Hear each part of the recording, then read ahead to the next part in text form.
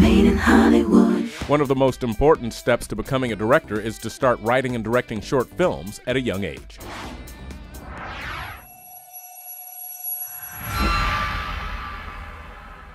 When I touched this pen, I saw this place.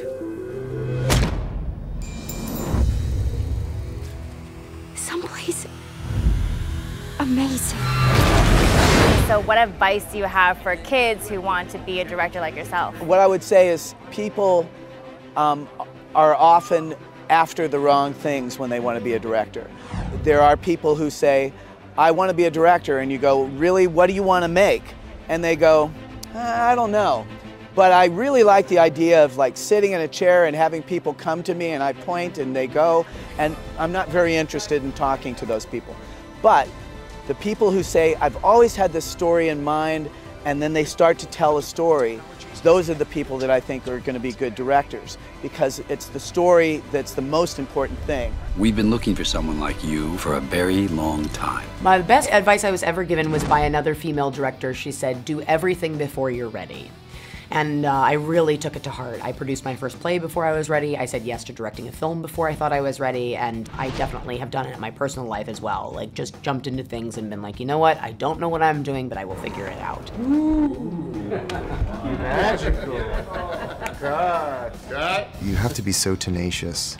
This business can be a real beatdown, and especially at the beginning, you're constantly bumping up against no and people pushing you away, and you know, it's so competitive and it's so hard, and even people in your own life, your family, and friends, do you really want to do this, blah, blah, blah. But if you have that burning desire, if the making films is like the only thing that you feel like you can do, then you have to never give up. First day of school, very, very exciting. I was up late last night figuring out a new plan. Here it is, fear. I need a list of all the possible negative outcomes on the first day at a new school. Way ahead of you there. Does anyone know how to spell meteor? I think the number one thing I'd say is get in there and start making movies. It's easier than ever to make your own movies. You probably have in your pocket right now the ability to make a movie on your phone, right? And keep it short. They shouldn't be doing these 20-minute movies. You want them short, especially on today and with online and everything.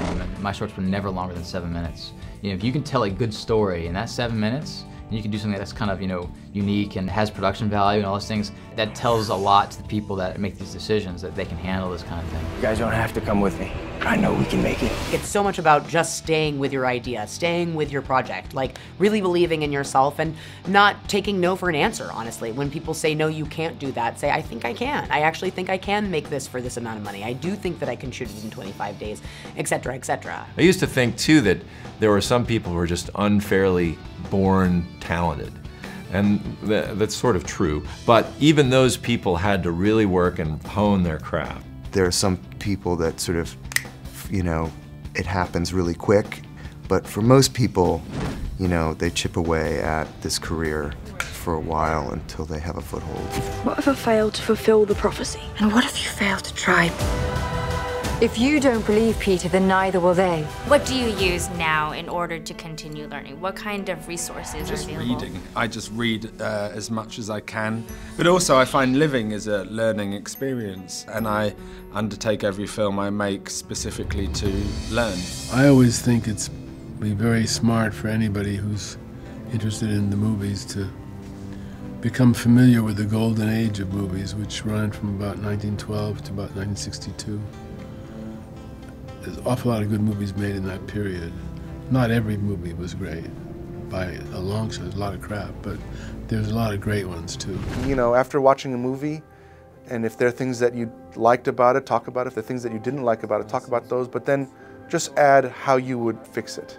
The things that you don't like, or the things that didn't work for you. I felt like that was a big lesson for me at Pixar, was that everyone always goes, this didn't work for me, but for me to fix that, I would say X, Y, and Z. And that little second step was a huge lesson. Made in Hollywood.